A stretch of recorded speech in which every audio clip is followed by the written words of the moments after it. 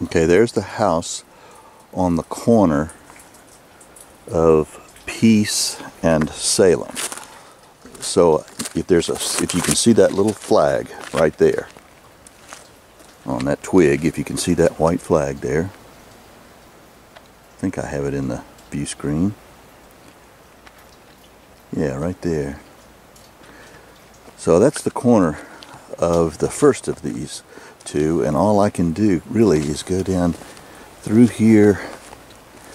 As you can see, it's very heavily thicketed, and some good sized trees as well. Both of these lots fall off away from Peace, but in my opinion as a builder, not precipitously, at least not that very first one. Now as I continue on to this, where I assume I'm approaching the next lot, I do see a orange flag down here. It does look like this second lot, you can possibly see that orange flag down there, which I believe is the corner of the two lots for sale. And it doesn't look bad down in the lot, but if you can get some kind of a perspective on getting down to it, it's probably 18 to 20 feet below the road right where we are now.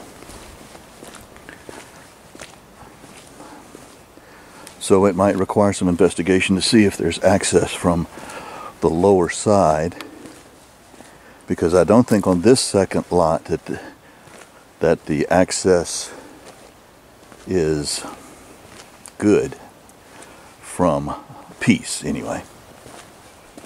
See if I can find the corner. There's the corner. So we're talking about that now.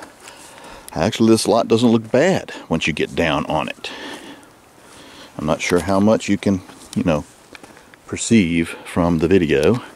However, you down in there doesn't look too bad.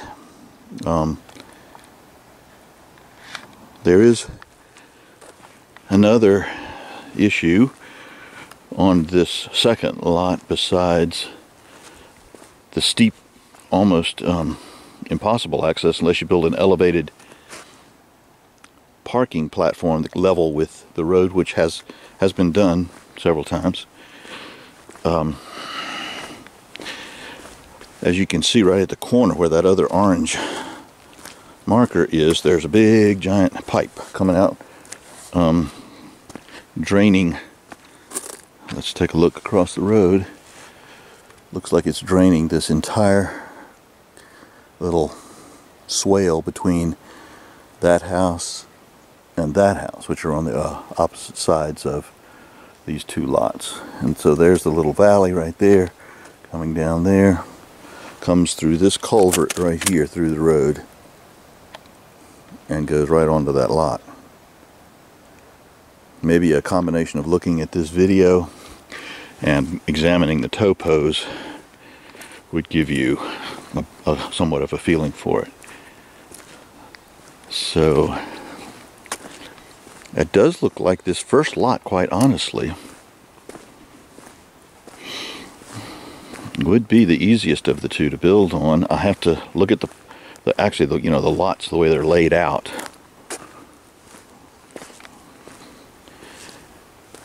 But this one is not, I don't think, terrible. Okay.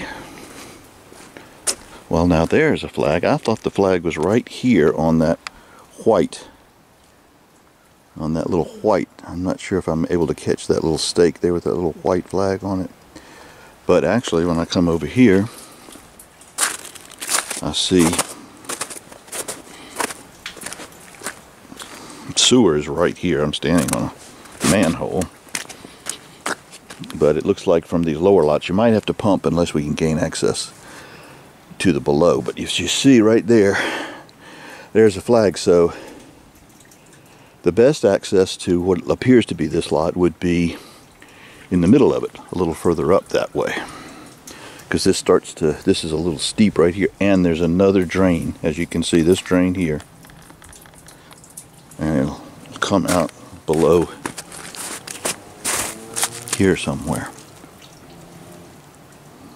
Those can run pretty fast with the right kind of rain, which we do get. Okay, on to the next. I'll just give you a view. Of course, I'm sure you're familiar with Black Mountain, but this is just looking up the street.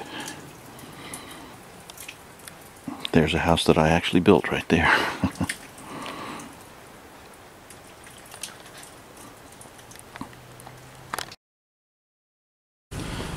Okay, now we're doing a drive-by from the lower side. There's the house up there. It's on the corner there, that one of the lots of butts. So here I see, as you see, that orange flag there. So those two flags represent one of these corners. It'll be easier to see when you're actually looking at the plat as you're holding. As you're watching the video, hold the plat and you can probably see it. Now there, I hope you can see that this is quite a little culvert here between which seems to constitute these two lots, right in between these two lots. There's the other house that I shot a shot of up on when I was shooting the upper side of these two lots. And again, there's that culvert coming through, and the hill there for the upper of the two lots. So it's kind of funny, the upper of the two lots looks like the land lays better, but I don't know how you get to it unless you can, you'd have quite a culvert to put in, and I'm not even sure about access. So that's just something else to think about on these two. On to the next. Okay, I'm on the access road off of South Carolina. And this is that lot, and I can tell you, sir, that it is quite steep. That looks like a very steep lot. Continue a drive by. This appears to be quite steep in terms of access. Very difficult access, I would think. Yeah, there's a marker for it right there.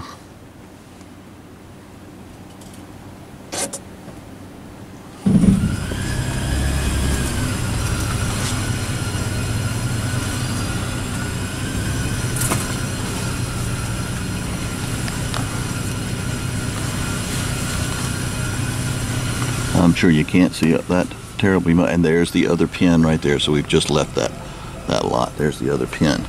So take a look at how these folks situated a home here. Basically, about all you can do is push a home right back into the mountain.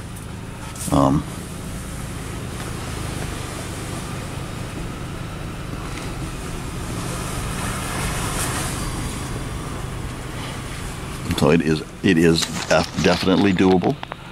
Foundation costs, development of the lot and the foundation costs, of course, would be commensurate with the difficulty of the terrain. Yeah. So they made a very nice job out of this one. As you can see how the house is just backed up. It's almost got 2 floors that are below grade on the rear. Okay. This is interesting. Here we are on Texas Spur Road. I think you can possibly see the flags right there. Orange flags marking the lot. So the lot goes up like that, and guess what? You've already got a part of a foundation. Of course, I have absolutely no idea if that would pass an engineering inspection, but it very well may. I just don't have any idea. You can see there's some erosion issues in front right here. You'd probably end up definitely having to do a retaining wall there, particularly in Montreat. But your driveway is already in. So the driveway access, my understanding is the driveway, you share this driveway, and that up there where you may see that car parked, that there's a deeded parking space for this lot on that upper pad up there. As you can see, there's another example of a retaining wall that was needed, and then again, even above that, an additional retaining wall for that lot. So this lot would, need an extensive retaining wall. Not unusual at all in Montreat, you may be aware. So anyway, that's this particular lot. On to the next. Here we are on Texas again, right straight across from the community center building and the playgrounds and so forth. And oops, looks like I've got to move, but this looks like one bear of a lot. However, not much worse than many. So the location is fantastic. This is a view from assembly of that lot that had the foundation already on it. So give you a little bit of a different perspective possibly. There's the house next door. You can see the retaining walls there built. And there's that lot.